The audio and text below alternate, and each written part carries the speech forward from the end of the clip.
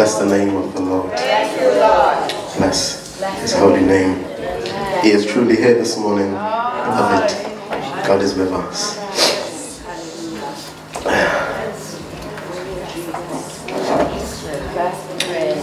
It's funny, as I thought about what to preach on this morning, when Rev was talking about possessions before the offering, I just found it quite interesting because that's the topic that I'm going to be talking about. This morning is going to be slightly a little bit of a rebuke.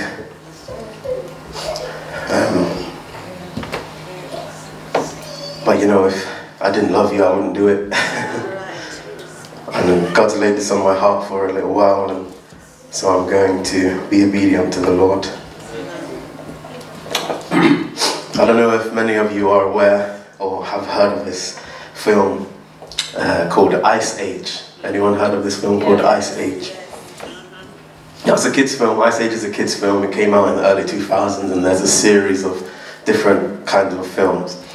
But essentially it's about, it chronicles the life of a mammoth, a ground sloth, and a saber-toothed tiger. It's Ice Age. And you know, it's just like all these other kids' films. It has the similar tropes. You know, there is an unlikely band of individuals that come together for a specific adventure, and they have a specific quest. And within the quest, there's sometimes betrayal, or you know, there's some despair, but there's always this redemptive arc. But why I thought about the film was because there's a character, he's kind of like a side character. He's just there for comedic value. It's a creature that didn't really exist. Well, it's called a saber-toothed squirrel. Yeah, saber-toothed squirrel. And this saber-toothed squirrel had an obsession with his acorn. He had this acorn that he was holding onto, and wherever he would go, he had this acorn. It was his prized possession. And throughout the film, he goes through these great lengths to guard this acorn, even to the point of death. In one of the films, he forsakes his love for the acorn, for his possession. And this almost perverse obsession of his acorn puts him in much danger throughout the films. And it's funny because I was thinking about that character, because isn't that a very true reflection of society today? This intense obsession with stuff. An intense obsession of our possessions. An intense obsession over money, over wealth, over clothes. You know, we can be, let's be real, some of us, we can be like peacocks. You know, strutting around with grandiose in our fine raiment. You know, proud of the brand stickered all over our body, on the clothes that hug us. And in this moment, I would urge you, stop. Don't do it. there's that temptation to, when I've said what I've just said, you're thinking of someone, think of yourself. Because when I was thinking about it, I was thinking about, I have an aunt, and in the family we call this aunt Mrs. Bouquet. You remember that program, Keeping Up with Appearances? Yes. You know, Mrs. Bucket, what she likes, you know, Mrs. Bouquet. And it's just this kind of this pompous, you know, peacocking of material possessions and wealth and all this kind of stuff. And I say that because it's too easy to overlook our own frailties and focus on someone else's. Yes. But in this moment, as I deliver what I will, just think about yourself. Think about your own frailties, because we are in the world, but we're not of it, and yet we are exposed to its influences and its daily desires to mold us into a certain form, into a certain fashion that reflects the world and not Christ. And so with that being said, I want to look at a variety of passages concerning the warnings of the potential dangers of having an obsession with our possessions. And so the title of the message is Contentment, the Cure to an Obsession of Possessions. So if we turn to Luke chapter 12, we'll be reading from verse 13 to 21, and it reads as follows. Someone in the crowd said to him, "Teacher, tell my brother to divide the inheritance with me." But he said to him, "Man, who made me a judge or arbitrator over you?" And he said to them, "Take care and be on your guard against all covetousness, for one's life does not consist in the abundance of his possessions." And he told them a parable, saying, "The land of a rich man produced plentifully. And he thought to himself, what shall I do? For I have nowhere to store my crops." And he said, "I will do this. I will tear down my barns and build larger ones, and there I will store all my grain and my goods. And I will say to my soul, soul, you have ample goods laid up for many years. Relax, eat, drink, be merry." But God said to him, "Fool, this night your soul is required of you.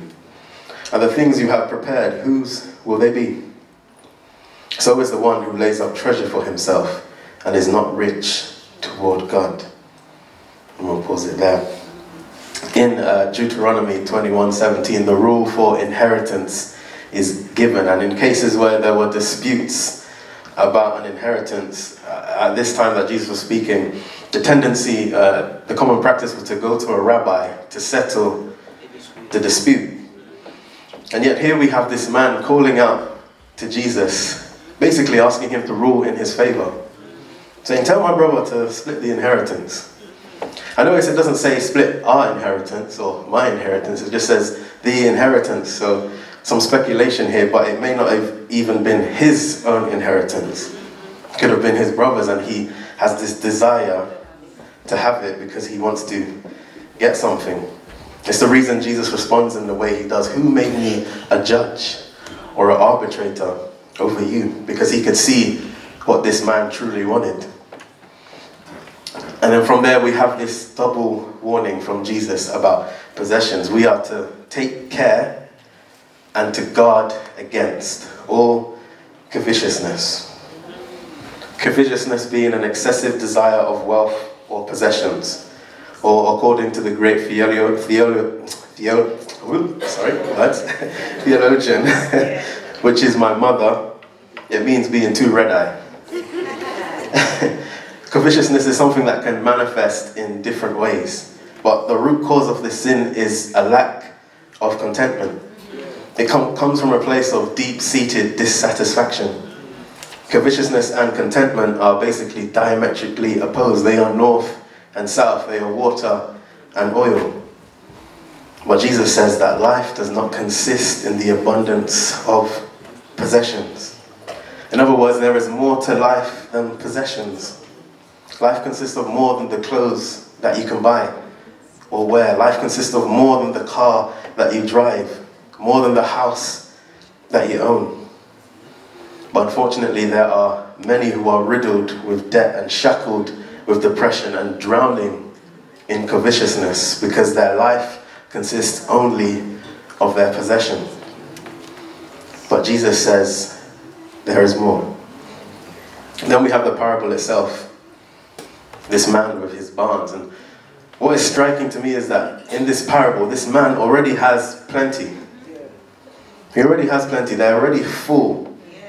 And yet his desire is to tear them down and have bigger ones.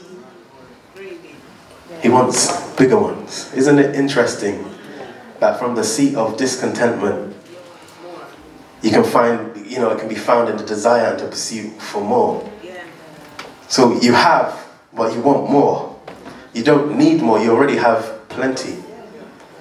Not he had an okay amount, he had plenty. But he wanted more. In verse 20, Jesus says, but God said to him, fool, this night your soul is required of you, and the things you have prepared, whose will they be? So is the one who lays up treasure for himself and is not rich toward God. Jesus tells the crowd that it is foolish to live this way. And it's foolish, beloved, because all your possessions that you amass, they can't be traded in for some kind of heavenly currency. We can't take these things with us. When our soul is required of us, they remain. You may have heard in the news this morning, the chairman or the owner of Leicester City, he left the King Power Stadium in a helicopter with his relatives, and the helicopter malfunctioned and crashed into a ball of fire outside the stadium. All his wealth, when his soul is required of him, it will remain. All of these possessions, amassing these possessions, and for what? Mark 8 verse 36 to 37 says, for what does it profit a man to gain the whole world and lose his soul? For what can a man give in return for his soul? Do you see the weighty value that is placed on the soul? The whole world and all of its content, all that it has to offer, does not compare to the price of a soul. And yet there are those who would trade their soul for the obsession of their possessions, thinking that an external fix will heal their internal discontented disposition. Jeremiah Burroughs, the Puritan, puts it like this. He says, to be content by some external thing is like warming a man's clothes by the fire. But to be content through an inward disposition of the soul is like warmth that a man's clothes have from his natural body heat. You see the difference? One is a quick temporal fix, but one internal. I have mentioned the word contentment quite a bit without actually defining what it is. Again, I go back to Jeremiah Burroughs, and he describes it like this. Christian contentment is that sweet, inward, quiet, gracious frame of spirit which freely submits to and delights in God's wise and fatherly disposal in every condition. And I read that, I kind of thought, this kind of sounds like Paul in Philippians 4, where he accounts that he knows he can be content in whatever situation he is in. He can be content. If he's brought low, if he's abound, he can find contentment. He understands what the secret of contentment is. I pray that the Lord will make that a reality in our lives, that we can have that contentment that Paul speaks of. Anyway, going back, Jesus told the crowd to take care and guard against covetousness. We must take care, we must be aware, be on the lookout for covetousness in our lives. And beloved, we must be on guard because it's possible that we can be discontent but masquerade as being content. You want to know what that looks like? It sounds like I love God because he's going to give me this stuff. I love God because he's going to give me X, Y, Z. It's this kind of transactional gospel, this prosperity gospel. It's nonsense, garbage. And it's this attempting to use God for gain of possessions, using God to get stuff. It's the hallmarks of a prosperity gospel, the emphasis on the material possessions rather than the spiritual progression. You've seen the tele-evangelists. Send in your seed and God will bless you 100-fold. You know? Like God is some heavenly Labrooks or Paddy Power where you can just insert and then God will give you, you know, if you hedge your bets right. Charlatans, that's what they are. But it can breed this kind of twisted association we have sometimes where we equate blessings merely as material possessions, seeing possessions as superior to the blessings that we have in Christ Jesus, chief of those the redemption of our souls by the blood, taking us away from God's wrath. That is the chief blessing. No possession you can have can outweigh that. Nothing you can buy, nothing you can gain, nothing that can be given can outweigh the depth of the gracious gift of Jesus Christ. And you know what the craziest thing is? It's free. Free. Let's turn to 1 Timothy 6. We'll be going from verse 3, but prior to this chapter, Paul has already mentioned the false teachers in his letter to Timothy, mentioning their speculations on the law and their denial of creation. Now he categorizes them as deviating from sound doctrine, dividing the church and being motivated by greed. Let's read. If anyone teaches a different doctrine and does not agree with the sound words of our Lord Jesus Christ and teaching that accords with godliness, he is puffed up with conceit and understands nothing. He has an unhealthy craving for controversy and for quarrels about words, which produce envy, dissension, slander, evil suspicions, and constant friction among people who are depraved in mind and deprived of the truth, imagining that godliness is a means of gain.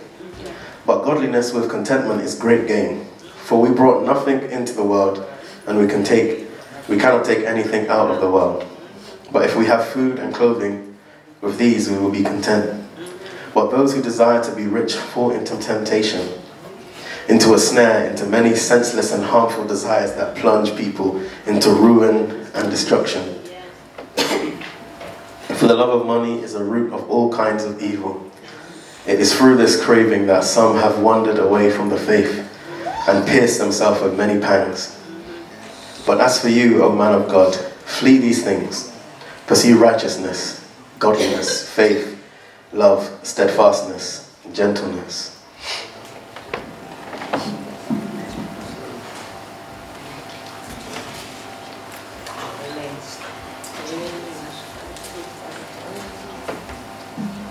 Now, it isn't explicitly told to us how the false teachers were exploiting godliness for gain, but we do know that it was happening.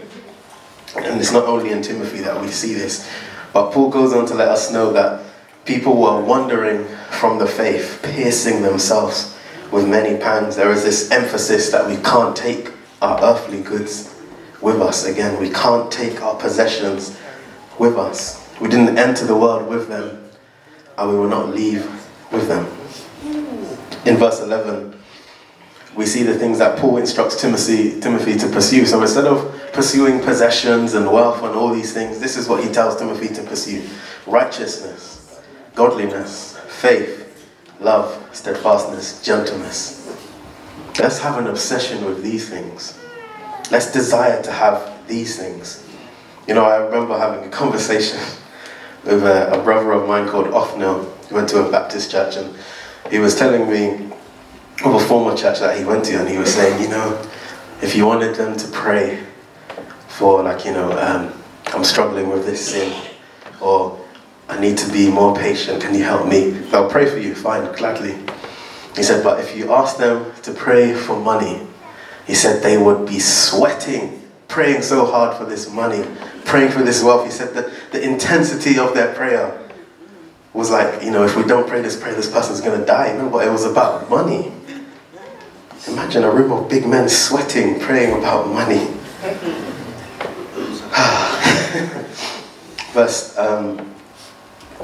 So yeah, verse 18, Paul instructs rich to be rich in good works, to be generous, and that doing so is laying up treasure in heaven. In doing this, in being generous, being rich in good works, being ready to share, they are taking hold of what is truly life. And just ask yourself, am I storing up treasures in heaven, or am I storing up treasures on earth? Which one am I doing? And you know, there's another word for this obsession with possessions. This is called idolatry. Luke 18, Jesus again is speaking to a crowd. I'm going from verse 18. And it says, and a ruler asked him, this is Jesus, good teacher, what must I do to inherit eternal life? I'll just stop there. That good teacher, at the time that it was used, was actually, like, it's not the proper way that you would speak to a rabbi. It was a term of flattery, trying to get, you know, this connection with Jesus. So he's flattering him. It's why Jesus responds in this way. Jesus said to him, why do you call me good? No one is good except God alone. You know the commandments. Do not commit adultery. Do not murder. Do not steal. Do not bear false witness. Honor your father and mother. And he said, all these I have kept from my youth. When Jesus heard this, he said to him, one thing you still lack. Sell all that you have and distribute it to the poor, and you will have treasure in heaven. And come, follow me. Verse 23, but when he heard these things, he became very sad, sorrowful, stricken with grief. For he was extremely rich.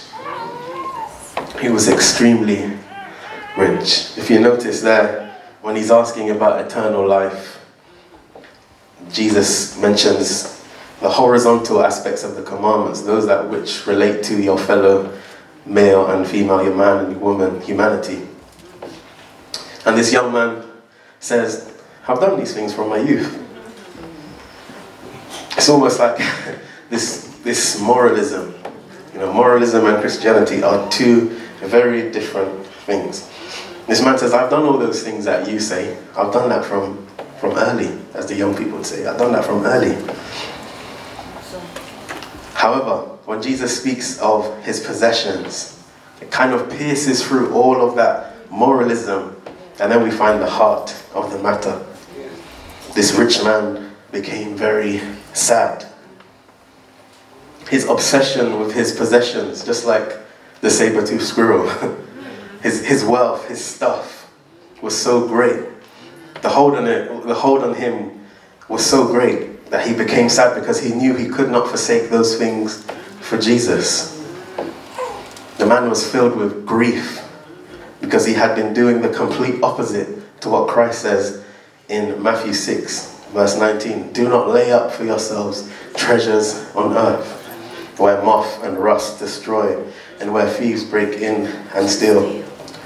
But lay up for yourself treasures in heaven, where neither moth nor rust destroys, and where thieves do not break in and steal.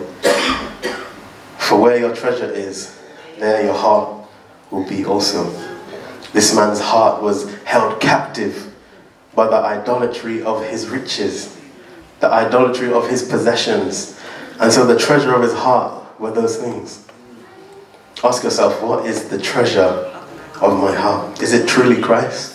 Do I really have contentment in Christ, or is it masquerading? Is it something else? Am I just here to get something?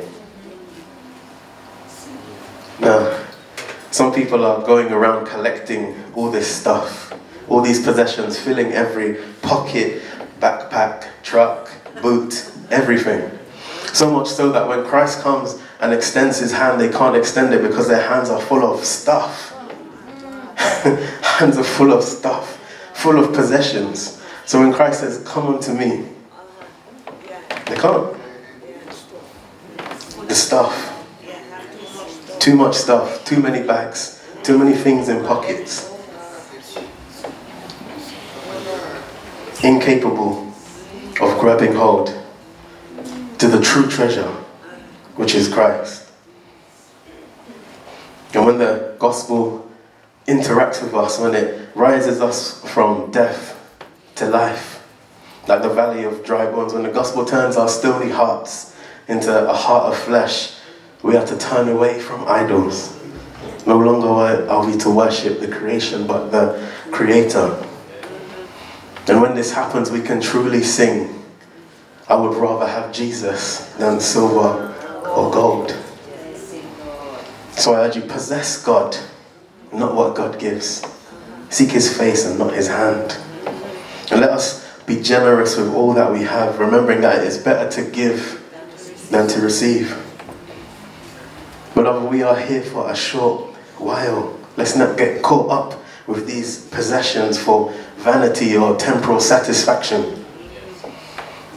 But what we have, freely give. Richly give to those in need. From the abundance of what God has blessed you with, give. Just like our Father gave. In Romans 8 verse 32 it says, he who did not spare his own son, but gave him up for us all. This is the greatest giving of possession that you can see. That the Father would give his only begotten Son. I leave you with one final thought from Jeremiah Burroughs. He says, my brethren, the reason why you do not have contentment in the things of the world is not that you do not have enough of them. The reason is that they are not things proportional to that immortal soul of yours that is capable of God himself. Stand with me, let me just quickly pray.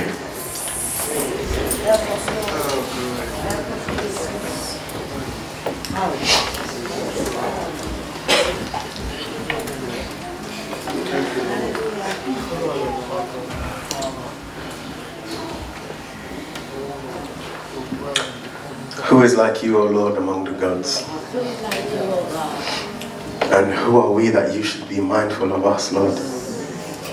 That you would graciously shower us with your blessings, that you would graciously look upon us with mercy, knowing that we deserved wrath, but you gave us the greatest possession, the treasure that is Christ Jesus, without which we would be standing in the firing line of your wrath. But Lord, we thank you that you have turned our affections away from idolatry, that you have turned our affections away from our possessions. Lord, help us to we're so quick to wander, so quick to leave you for things, for possessions, for people. But Lord, turn our heart's affections to you. Let our eyes be fixed on you, the author and the finisher of our faith. Lord, forgive us. Forgive us of those moments when we forsake you. When we forsake you for possessions, when we forsake you for goods, when we forsake you for wealth. This we ask, Lord, in no other name but the strong name of Jesus the Christ. And the whole church says, Amen.